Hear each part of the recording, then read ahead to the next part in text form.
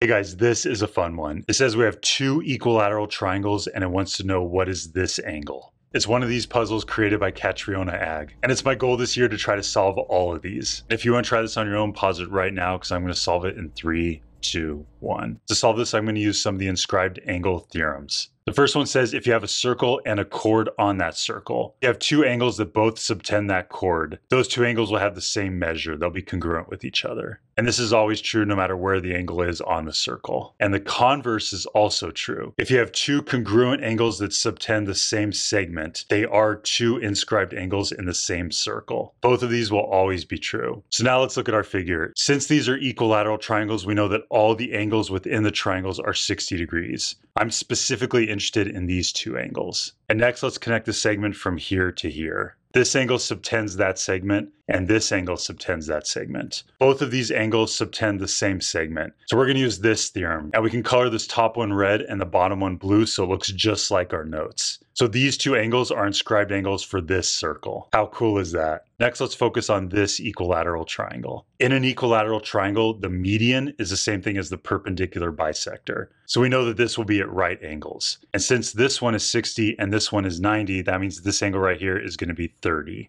Now let's bring back our original figure. Note this chord of the circle right here. Let me color it green. This is a very important chord. Both of these angles subtend this chord. So using this theorem, we know that these two angles are congruent. And that means that the question mark is equal to 30 degrees. That is the answer to our question. Let's put a box around it. How exciting.